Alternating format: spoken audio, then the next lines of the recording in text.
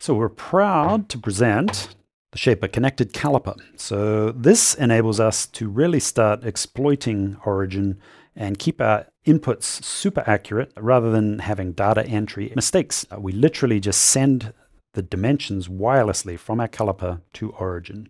So here's the most basic and obvious use for Shaper's Connected Caliper: dowels. They say they're one size and they're often sort of approximately that size. So to get the perfect hole for a nice friction fit, we're going to measure these with the caliper and transmit that directly to our circle creation tool and immediately start cutting exactly the size we require. In order to use the Connected Caliper, your tool has to be updated to Kirby Cove. Let's take a look at exactly how we go about setting these up. So if we take a look in our little envelope, we have the key info here, quick start, regulatory info, and all the little pieces of hardware you'll need to operate these. So it comes with 2 batteries and a little tool for opening that. That also has a place to stow in the box. Once we've installed the battery, we'll put the spare in this little cubby. So battery goes in the bottom, the little tool for opening the battery holder, and then the depth stop goes on top. So that's all where you need it. So now let's take the calipers out and go through the process of attaching it to Origin and start immediately sending measurements across wirelessly. To remove the calipers, don't grab here. There's a little bit of foam in there that captures them and stops them rattling around, and there's a finger pull area to the right. First things first, screen protective film. Always fun to take them off. And then this little protective paper, just to keep the jaws apart in transit. Let's take our little orange battery container tool, push it in the back there, and then just tilt it, and that will pop that out. So the little battery holder has a shoulder on the bottom. That aligns with the bottom side of your battery. So you put the flat side up, drop it in there, and then with your caliper facing towards you, the way you would naturally view them, just bring it in and slide it down. Make sure it doesn't get counted off at a weird angle, and then just press it all the way down. So let's go through all the buttons here. We have on and off. So long click to power down, short click to power up, and it serves 2 purposes. It can also zero. So if I want to zero my caliper in this state, tap it for 0. So tap to power on, tap to 0, and long click to power off. Now taking a look at the units button, this just toggles through millimeters, inches in decimals, and then inches in fractions. And then it'll just keep repeating back through millimeters. Now there's the yellow button on top. This is where things get really interesting for us and Origin. This handles our wireless connection. So basically anything you see on the screen, whenever you see this connected icon, enables you to send that value, that dimension, to Origin. If the calculator's on Origin, it'll just enter that data and you can keep working very fluidly and effectively. So tap to send, and you'll notice the little icon flashes on the bottom saying it's sending the data. Now you can turn on and off discoverability with this. So it's a 4-second hold, and that turns off the wireless connection at the caliper, and then turn it back on. Once again, 4 seconds. It flashes while it's discoverable, and then when it has a solid connection at the other end, it will display solid. So we'll go through the process of connecting and disconnecting later, but that's what the buttons do. So let's take a look at connecting. Under settings, you'll see down here we have connected tools. So I'm going to tap that, and we're going to set about connecting these. So it's got a little introductory thing that will walk you through the process. So first things first, we've put the battery in there. So that's good. Now we'll move to the next screen. Here it's asking to bring the caliper close to Origin. I'm unnecessarily close. This works great because I can see both screens, but I only have to be within Bluetooth range. So I'm going to power them up and hit the next button. This is just a reminder, we'll get into this later. If the caliper was to be connected to another device, remember to disconnect from that device before pursuing a new connection. So because this is the first time we've taken these out of the box, we're just going to go straight through and connect. Now, Origin is searching, and to reciprocate with the caliper, we click and hold the button for 4 seconds. You'll notice we're flashing, a little connection icon flashed there. Once it's got a satisfactory connection, we get the tick and the green mark connected, and this becomes a solid icon up there. So in this state, we're ready to send dimensions to origin. So pretty straightforward. There's more down here should you want to learn more about the process. So let's do a quick test. First things first, I'm going to just zero it at a strange location and then remind you to bring the caliper jaws closed and just hit 0. So the first time you set up the caliper, make sure you do that. The different states of the little connection button. So if it's missing, if you don't see it, there is no connection and the caliper is not advertising or discoverable to other devices. So it's not saying, hey, let's connect and send some data. If it's flashing, it's discoverable, but does not yet have a connection. And then when it is solid, it has a connection. So in this case, we're going to get connected to origin. Here's a nut with some interesting details that would be kind of a nightmare to work around with traditional tools. With origin and the connected caliper, we can just take a reading, take a measurement. And so we'll create a circle. And then in the diameter, you'll notice a unique little icon here. This is telling me this field is available for receiving data from the caliper. So when I see this and I'm in the calculator field, if I tap once the yellow button, you'll notice it populates that. And I'm in millimeters here, origin's in millimeters. We don't have to be precious about that. That's all auto-converted. So this matches this, that's great. Let's try it in inches. So it's just over 1 inch. I'm going to re-enter this. It's going to get me the same value, but automatically it converts to the units that origin is in. And then I can place that and start cutting this geometry. We'll put this to use and show you all the ways you can take advantage of the Shaper Connected Caliper. So here's an application where we measure our stock. We've cut out our positive elements, transmit them directly to our pocket depth, and set about cutting that to the predetermined depth. Once we're happy with that outcome, we'll just measure it again with the connected caliper. We're not transmitting this, just confirming. And now we can confidently know that these all install with absolutely minimal sanding required. You'll see in these examples, the connected caliper will become a natural part of your workflow. You'll be measuring geometry, depths, diameters, you name it, and then just confidently cutting with origin at that exact dimension every time. So let's say we want to capture some of the dimensions of this tenon. We'll do the rectangle and then we'll do a slot on top for this. So let's quickly start by measuring this stock and then measuring this. We'll see how the connected caliper contributes to more accuracy and a much more simple workflow. So I'm going to start by just creating a rectangle, new rectangle, and for the width, just quickly say we're going to measure the width, and then I'm going to measure this as you would. And when I'm happy with that measurement, I just tap. So width measured, and then height, make that the other dimension. We align it, tap the value. That populates there. Now I'm going to put this using the center and hit place. So we're in business. We've got the sort of outer dimension of our stock. Now I'm going to do the same thing for a slot. Create slot width and measure that. Once I'm happy with the dimension, tap the button, populates, and then height.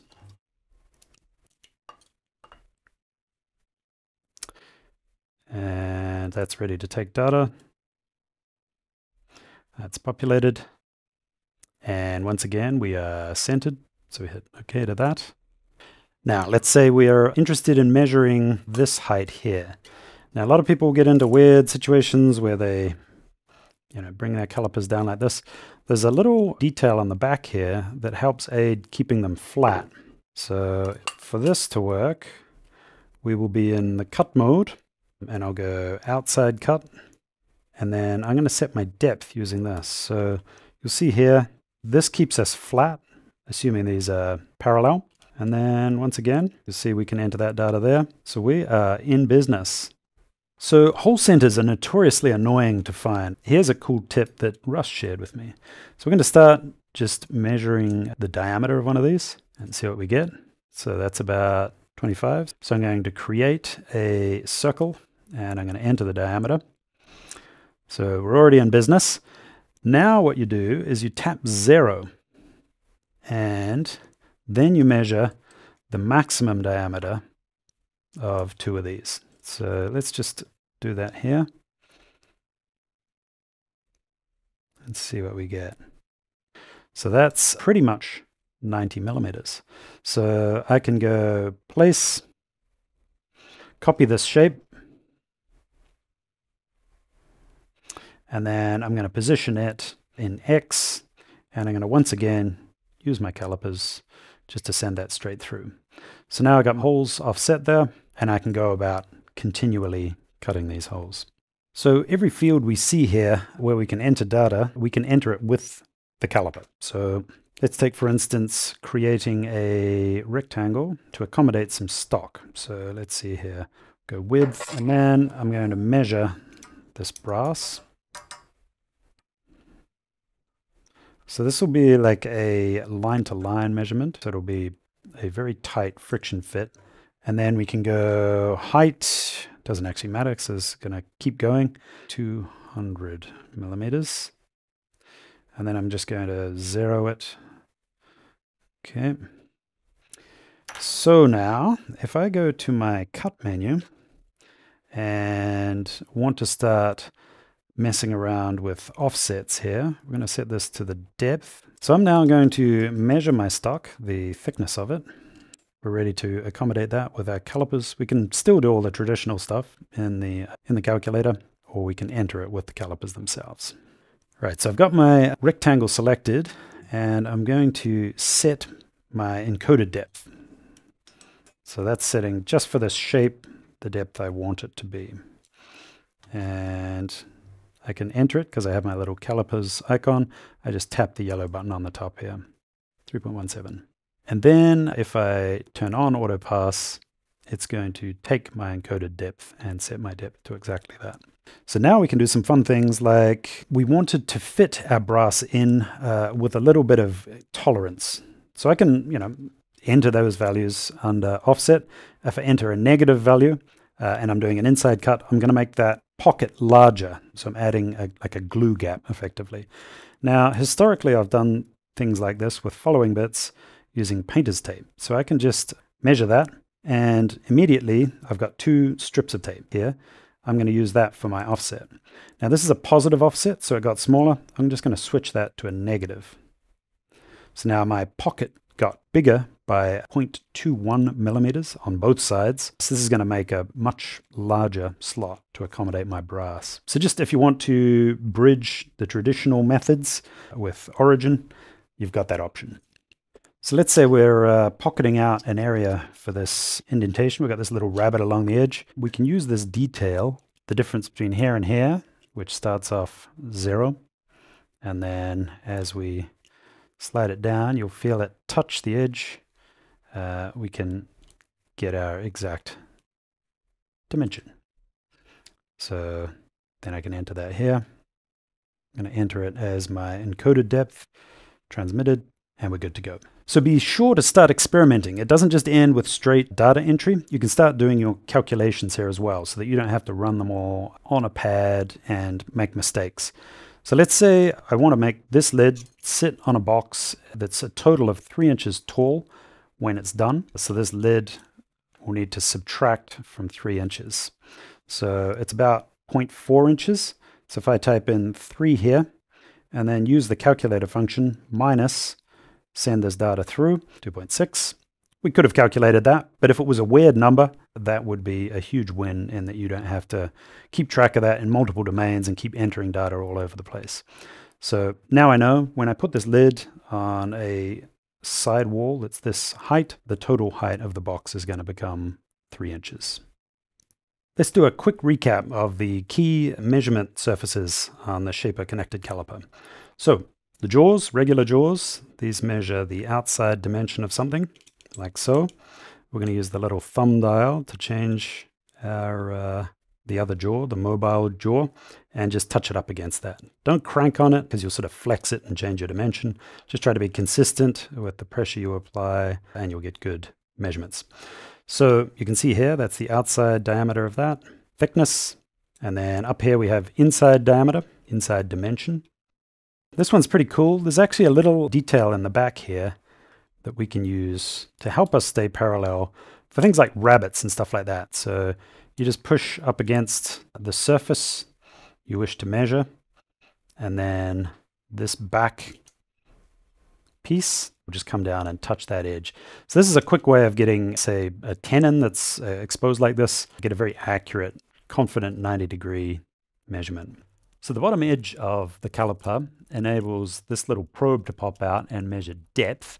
Now, in a squeeze, you can get a pretty good measurement just by sort of eyeballing it in there like so.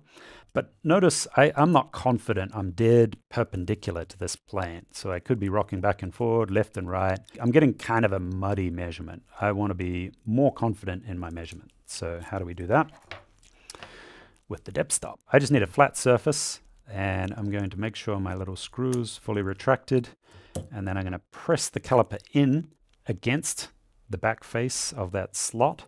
And then I'm going to make sure the depth stop is pressed down against the plane, so it's perpendicular, and then I'm going to make sure the bottom of the caliper is also down, touching that same plane. So that gets me a coplanar edge that's zeroed out with this. So now I know where 0 is. I can then take an accurate reading of that depth and immediately transmit that to origin and cut with that depth, confidently knowing that that is exactly that depth. Now, let's say we're going to connect this to another device. So say I want to connect it to a tablet or a laptop and start taking some notes with my caliper. So to do that, I can't just disconnect here. This will stop connecting to origin, but we'll notice here, if we go into our connected tools, you'll see the caliper is currently not connected, but instead of saying connect, it says remove. So it's remembered that these are what it wants to connect to. And if I hold down my little wireless discoverable button, it's going to start up and then automatically connect. So that's day to day. You're probably just going to want to be connecting to your origin. After extended periods of not using the caliper, they'll power down the whole caliper, but also the wireless transmitter. If you see origin comes up and the calipers are not automatically connected, simply hold down the yellow button for 4 seconds and they'll connect immediately. So that's the most straightforward experience there. Now, if I wanted to connect to another tool, because we can't do it at the caliper, we just remove it from origin. So hit remove and our little wireless connection button will vanish here. So at the moment, these are not connected. Quick reminder there, it will show as connect rather than remove. So now, even if origin is on or off, it's not going to grab that connection. So now I can power up my laptop and discover these on Bluetooth, and we'll go through that process now. Let's now take our caliper and connect them to a laptop. So this is a Mac laptop. We're going to go into the Bluetooth settings. Let's start now connecting it here. So I'm going to say put it into connection mode. Hold this down for 4 seconds. It's going to start presenting itself as discoverable, and we're hopefully going to see shaper caliper show up here. Just give it a moment. We can see the laptop is looking for it. So we see the caliper is now available shaper caliper, and it's showing up as a keyboard. So it's going to behave exactly like a keyboard, except instead of entering individual characters on a keyboard, it's going to send this as keys across to whatever app you have running. So I'm going to hit connect here. And we go from the looking for a connection state, flashing, to connected there, and a solid connection icon there. So our calipers are now connected to this device, and we see a solid connection icon here. I'm just opening the Notes app, and we're going to go measurements, and now this is just going to behave as though we're typing in something with a keyboard. So I could go X, and then take a measurement. Tap the yellow button, and whatever's on screen is going to come across here, just like so. Now, we don't get units called out, and we don't get any conversions. So if I change this to inches and take another measurement, you'll see it doesn't really tell us anything's changed. So it's your job to keep track of the units in this state. This is just typing out these values into whatever app you have open and then doing a new line. So it speeds up, taking notes, just straight up typing what you see on screen. So keep track of your units and you'll be all good. Now, should you want to go back to origin and work there, just make sure you come up and go, I want to remove. So now when you hit your yellow connection button, and you're trying to connect on Origin, there's no chance that your laptop will grab that connection and capture your caliper, preventing it from connecting to Origin. So in this state, we can go back to any other device, connect, and start taking measurements in the way we've displayed. With the caliper removed from Origin, we can now pair it to another device. So in this case, we're going to use an iPad. We'll hit Settings, we'll look at Bluetooth, and it's now in a state where it's looking for other Bluetooth devices. So let's turn on the wireless connection on the caliper. So with no connection icon visible, I'm going to hold down the yellow connection button for 4 seconds, and it's going to go into a discoverable state. So it's flashing, and now we'll see it over on our menu on our tablet. Seeing it displayed on the tablet, we just connect like so. So now this is one of the attached devices, accept pairing, and we should be available inside of Studio to start using this. So we have this custom hardware we've made out of brass, and we're going to cut a pocket to accommodate this. So let's use the Connected Caliper to do just that now. The caliper can work in any text field on the tablet. It basically will behave like a keyboard typing out data into any of the fields we have selected. So keep an eye on your units on the caliper. There's no automatic conversion going to happen here. It's just a keyboard typing out what it sees on the screen, truncated to 1/1000th of an inch. So let's start with a rounded rectangle, and we'll start measuring. Just check your position zeroed. Because we're using a custom anchor here, we want to make sure we're zeroed. Now, width, I'm going to select this field, and with our caliper connected, I can just take a measurement there. So you can see that populated the field. I don't need to pay attention to anything really. I just hit the yellow button and keep working. So let's do the same now for the height. Select the field, take our measurement, hit the button. It's rounding to 1/1000th of an inch. That's all good. And then we can do the same with the radius down here. That's going to be half this value. So let's hold that down and take our reading. And then we can actually do simple math here, which is super handy. So I'm going to just hit divide by 2. And you'll see that's calculated exactly. Now double check we're zeroed, got our dimensions oriented right. Time to move on to the next shape. I'm now going to make a cavity that can accommodate my screw going through here and sliding all the way down and seating.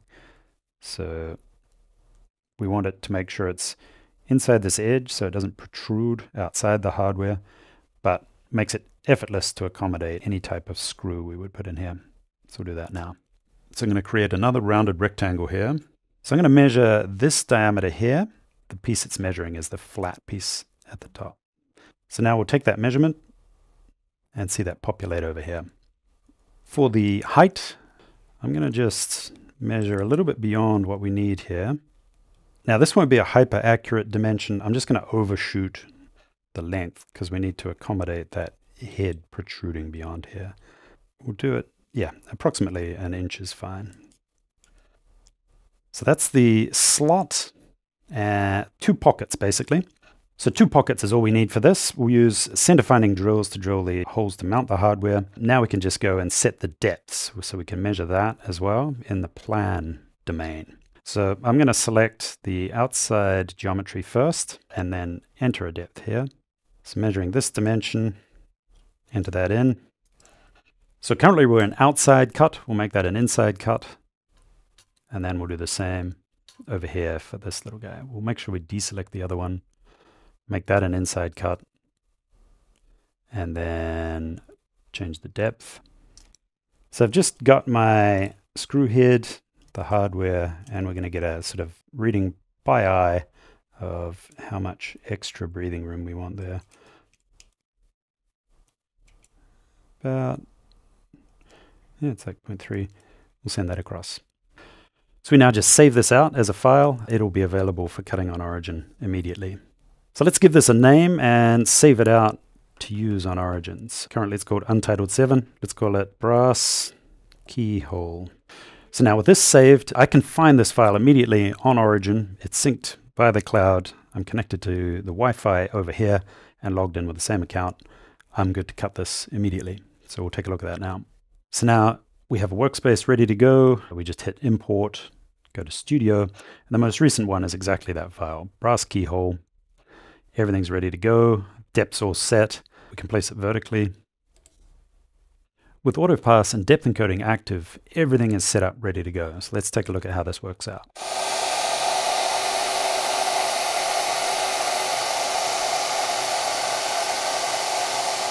So this is a super tight fit. So that's what we're looking for here.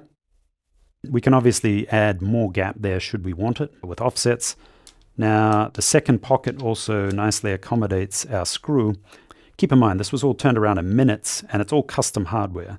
So we can produce as many of these holes as we like right on origin. Thanks to the measurements from our connected caliper, everything's perfectly defined and ready to go. So yeah, look forward to where you take this. Thank you for watching.